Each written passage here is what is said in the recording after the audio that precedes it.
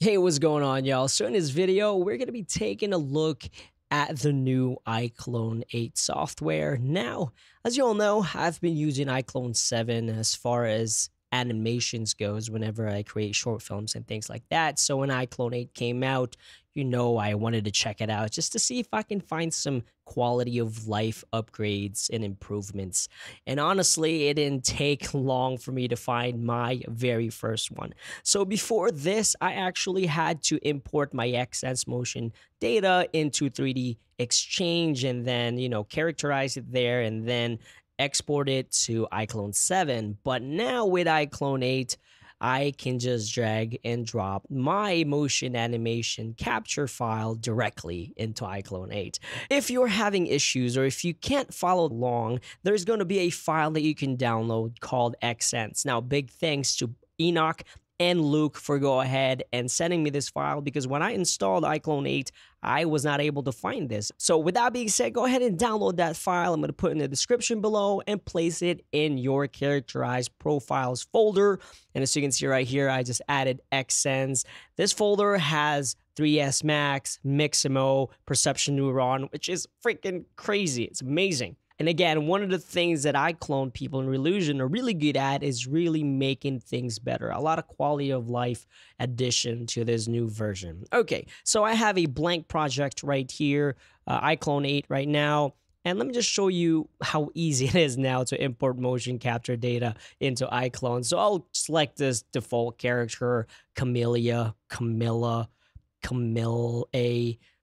Okay, and then what I'll do is really just click on the character and then look for my motion capture file, FBX, straight from xsens Motion Cloud, or if you have the Pro software, you can get it this way as well. But I'm going to take this xsens motion capture data, and in the motion profile now, you're going to see xsens.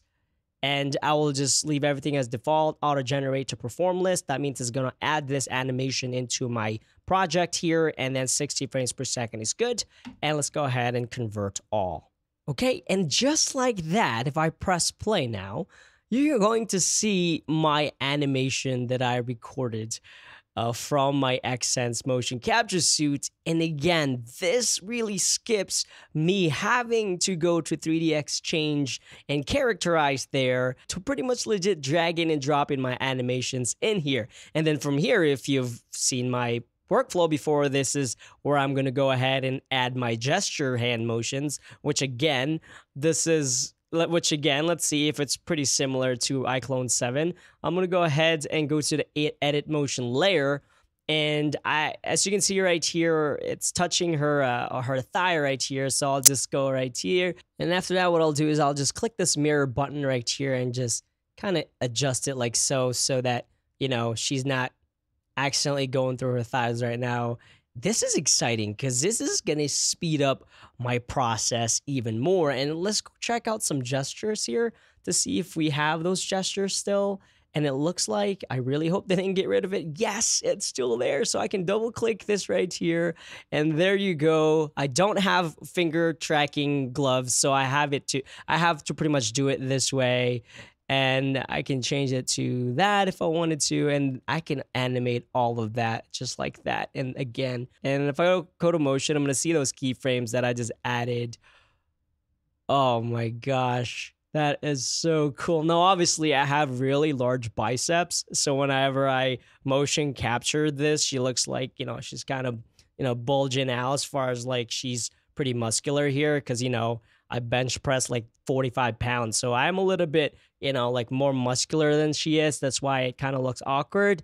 But my gosh, this is so exciting. And honestly, I just got this. Big thanks to Enoch, by the way, for hooking me up. But I just got this and I just can't wait to see what other quality of life improvements that this iClone added with this newest version. Okay, so with that being said, that is everything I got for y'all today. Thanks for watching. If you have any questions, just leave it down in the comments below. And if you haven't done so, go ahead and subscribe. I'm trying to reach 100,000 subscribers this year, and I need your help.